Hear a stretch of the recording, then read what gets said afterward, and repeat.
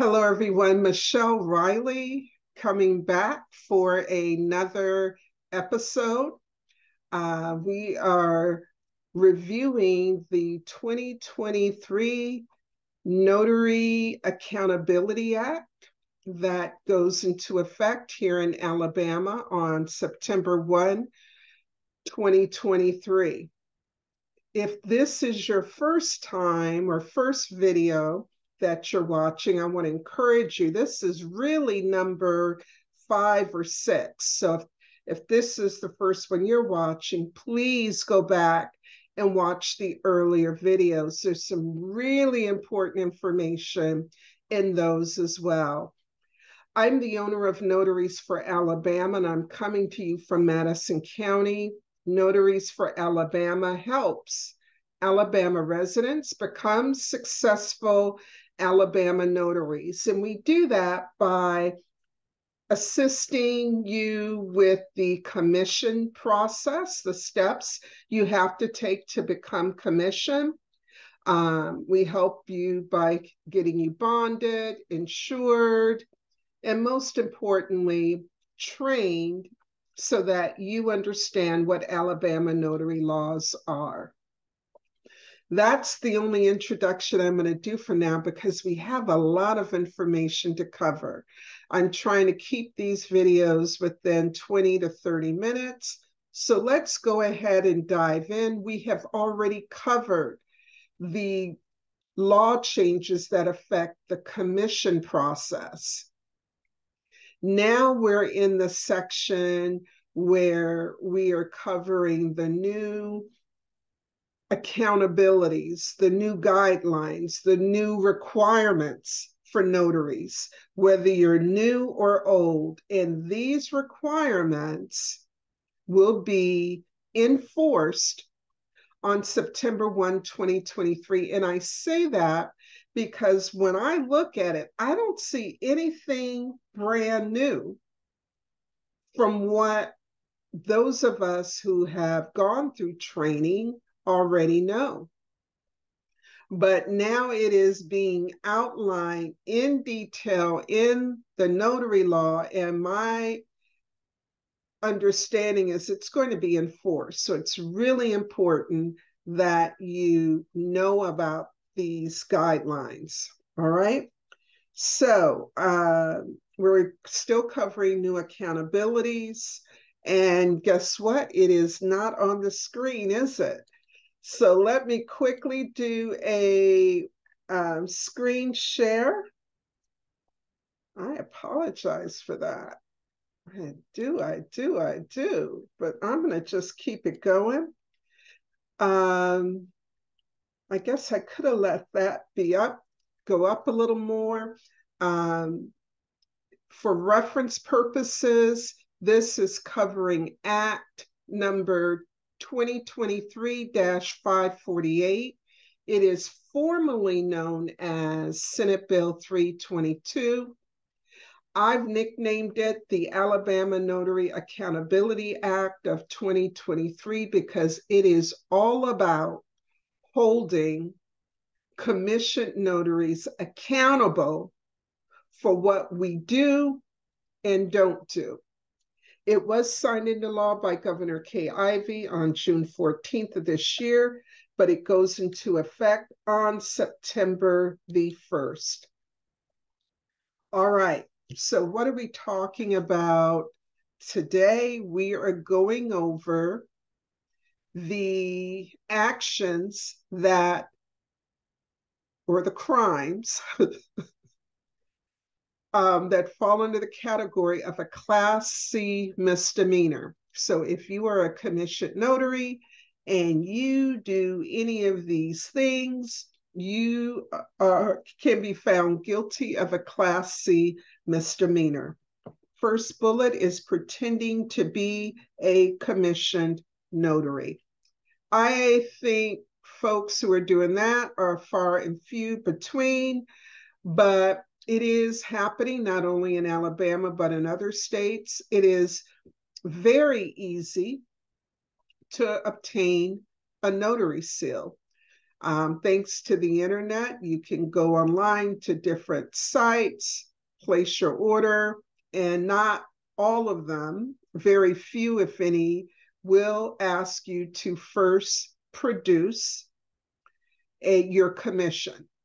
Most will just collect your payment and send you a embosser or a stamp with your seal on it. And those are folks who pretend to be commissioned and they aren't.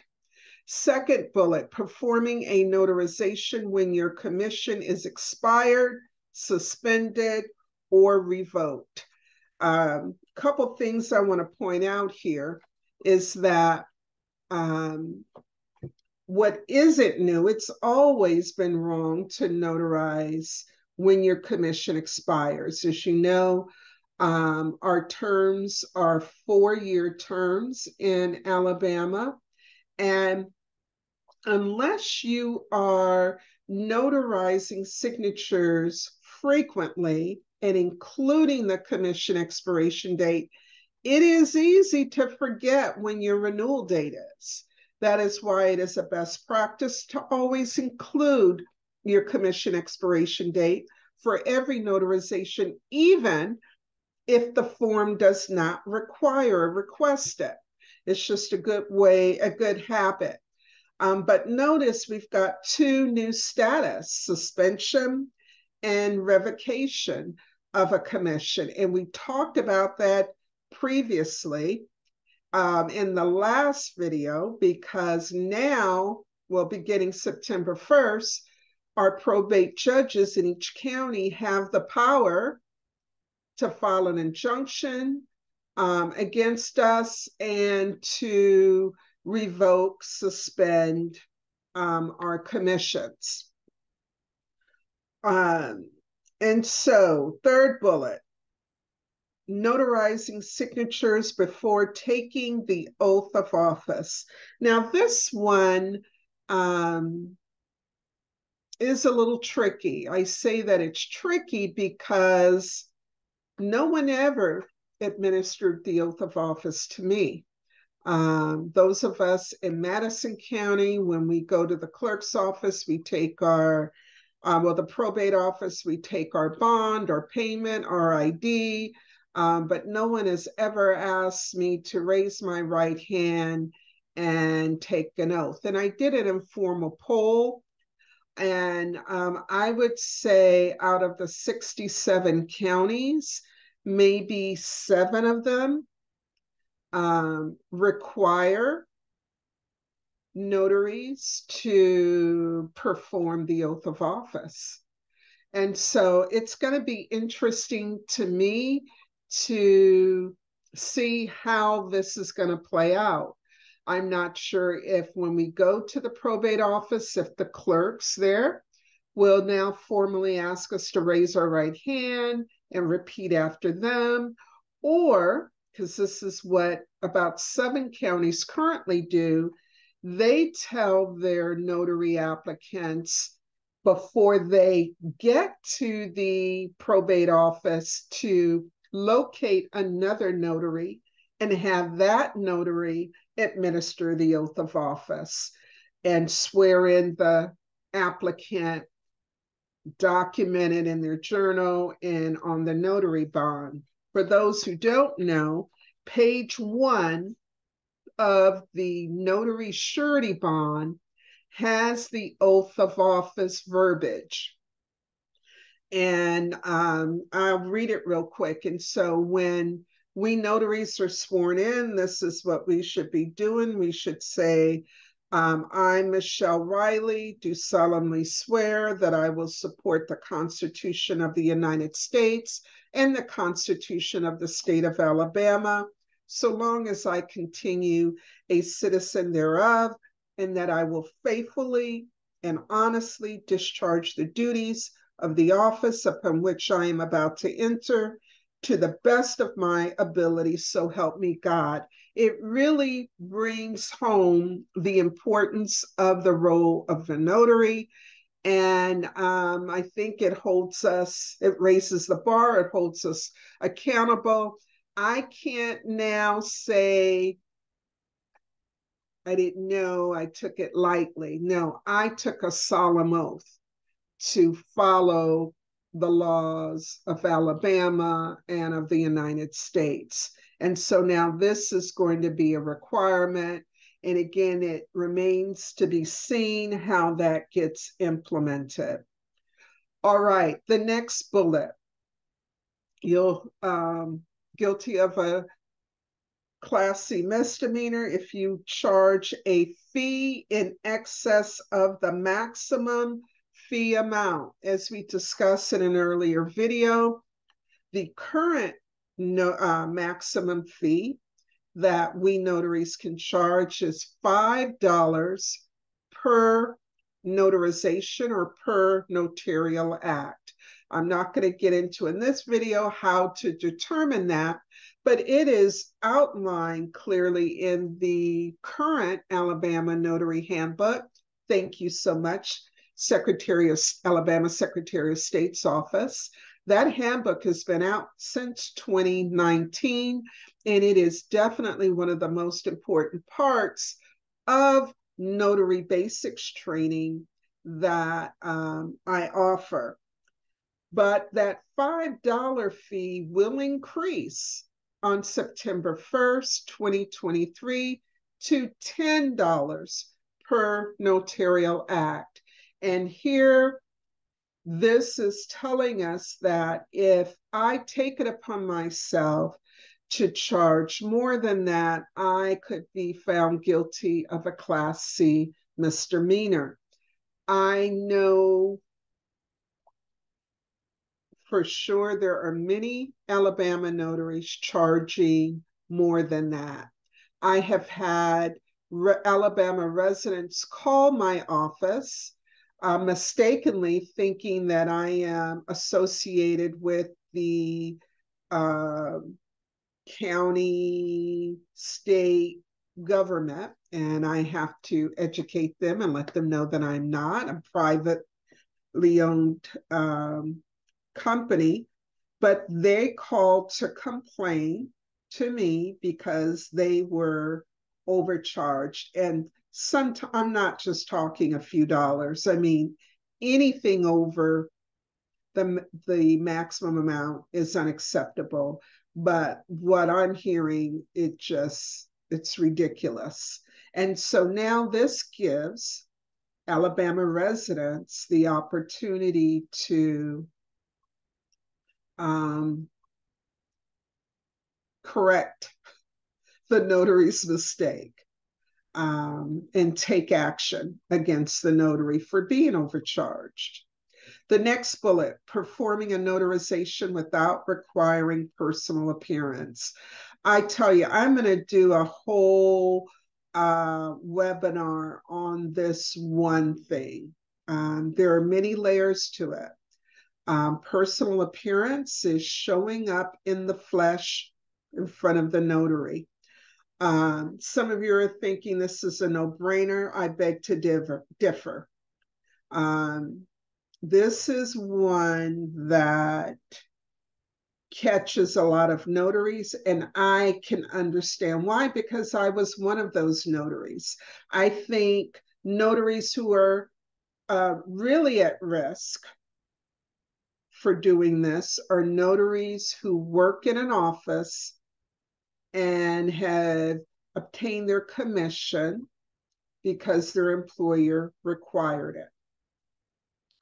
I'm willing to bet this goes on every single day in Alabama, in medical offices, in law firms, in process server offices, PI offices, insurance agency, in every business, every type of office. Notaries are not requiring the signer to appear before the notary in the flesh. That is happening in part because their colleagues, their bosses, their superiors are making requests of the notary to waive that requirement. And it's not being said that way. Case in point, when I've done it, this was before I had any formal training. I was an administrative assistant to the officers of the organization, and it was very common that the CEO would come into the office over the weekend or at night, and especially when the CEO was planning to travel for the next week or so. I would come in the next morning and there would be a folder on my desk with a post-it note that said, Michelle, please notarize and mail off to wherever. In that instance, the CEO did not appear before me. But yet I'm like, okay, I recognize my boss's signature. I would go ahead and sign and stamp. That is wrong. It is also wrong if a colleague that I know very well comes in to work and says, Michelle, my husband and I are sending our child to camp. We both had to sign off on a form giving him permission. My husband's at work. He signed it. Here it is. Can you notarize both of our signatures? And then if I protest, the colleague will say, Michelle, you know Frank, George, Idris. Call him on the phone. He'll tell you that he signed off on this. I cannot do that. Her husband, my coworker's husband, did not personally appear before me. And so this is one, and I'll talk more about it in the final video. This is one that I think of all of these new requirements, this is the one that's going to get the most notaries. I think this will be the first time charges will be filed against an Alabama notary. It's going to be over them not requiring personal appearance. This also happens for split signings. A split signing is when a document needs signatures to be notarized, and the notarial certificate lists, I was going to say five, but five people's names are in the notarial certificate. But only one of those individuals is here in Alabama with me. And if I'm not trained on how to properly perform that split notarization, because everyone else is in another county or state, I may just go ahead and sign my name and stamp it, thinking that it only pertains to the affiant or the signer who is before me. But because I did not adjust or cure the notary certificate and make the necessary alterations or changes, the way it reads is, or the way it appears on paper is that all five people appeared before me and they didn't. So this is very important. Moving on, performing a notarization without verifying the signer's identity or without personally knowing the signer. Of all of these on this slide, to me, this should be the no-brainer. Government issue ID is required in order to verify someone's identity that you don't personally know. I'm really happy they included personal knowledge or personally knowing the signer. That has always been in Alabama, in most states, that's always been I'll call it a best practice or an acceptable practice. If I personally know you, I don't have to ask to see your driver's license. But what I tell even colleagues that I work with, I want to see your ID the first time. I know we work together. I know I've been calling you Abigail all this time, but for a notarization, I want to see that you truly are Abigail Alexander. You sign my journal. Now, Abigail, when you need a second document notarized next week and the week after that, I personally know you. I'm not requiring your ID. Government issue ID, this is covered in the Alabama, the current handbook. I'm sure it will be addressed in the new handbook. I believe revisions are underway because I went on the Secretary of State's website and it wasn't where it normally is. But if you're looking for the current handbook, you can find it on www.trainalabama.com. That is one of my websites. I've got it there. It's free. You can download it and review it. But the government issue ID really should have the signer's photograph, signature, and description. And a description would include date of birth, eye color, height, weight, that sort of thing. Okay? Taking a verification or proof without verifying the identity of a witness or without personally knowing the witness. To be honest, I'm not 100% sure what they mean by verification or proof, but you know what? I'm okay with that. Why? I'm focusing on the most important part of this bullet item, which is verifying the identity of a witness. That's the most important thing. And where I think they're coming from is there are documents out there that require not only a notarization, but also one or more witnesses to the notarization. And something that I've run into more than once is when the signer, the person who calls me to travel to meet them, be it at a hospital, their home, or business, they don't tell me over the phone that the form requires not only notarization, but witnesses. So I get there and I'm like, this requires witnesses. Oh, I didn't know. Let's just go ahead and do it. And you can notarize my signature, Michelle, and I'll find family member or a friend or my neighbor will do it. I'll tell her, she'll do it for me. I'm sure other notaries have run into that as well.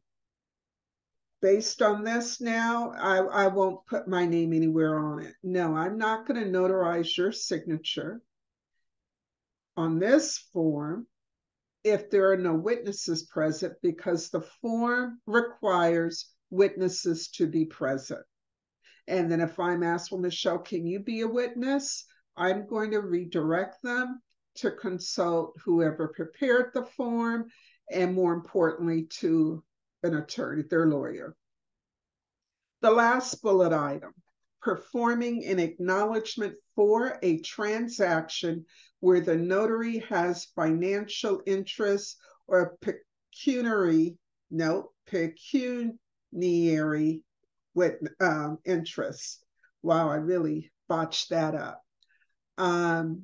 Again, this seems like a no-brainer, but it isn't. Late last week, got a call from an individual who said they've been a notary for 30 years. They've been notarizing their parents' signature on documents all these years. They've notarized previous powers of attorney for their parent. Try my best not to disclose any identifiable information. And this person was very upset because this time someone at the bank said, oh no, we cannot accept this. And of course, I just had to stir the pot a little bit. And I said, by the way, are you designated as your parent's attorney in fact? Absolutely. So in that case, and that's an obvious case, if I'm being named as someone's attorney in fact, and I'm a notary, I should not be notarizing that form. I definitely have a financial interest, but there are more subtle examples of this. We don't have time to get into it right now, but it is so important that notaries, our role is to be an unbiased witness. And so, if indirectly or directly, if it even can be perceived that we have an interest, a financial interest, we need to find another notary to handle this. All right, we're coming up to 30 minutes. I wanted to keep it less than that. We are very close to being finished. This completes the new accountabilities piece of the new law that goes into effect September 1st. When we meet next time, I like to spend a little time talking about remote notarization. This continues to come up. I'm not going to elaborate. We'll touch on that. Then we'll do a review of what we covered. I really want to focus on what happens now, what's occurring between June 15 through August 31st. What should you be doing? What do you need to know? And then I'll provide some comments about next steps, what we should expect coming up as we get closer to September 1, because we've got some unanswered questions still about the law, the new fees, the new requirements. So by then, I should have some more answers. I hope you found this helpful information. Again, go back, review the other videos, especially if you're a commissioned notary and especially if you employ notaries. You need to know what is coming down the pipeline. Thanks again. I hope you find this helpful. Please, if you haven't already, subscribe, like this so that these videos will show up in your YouTube feed. And if you have any questions, please post them below in the comments, and I'll make every effort to respond very quickly. Have a wonderful rest of your day, and I'll see you back here soon.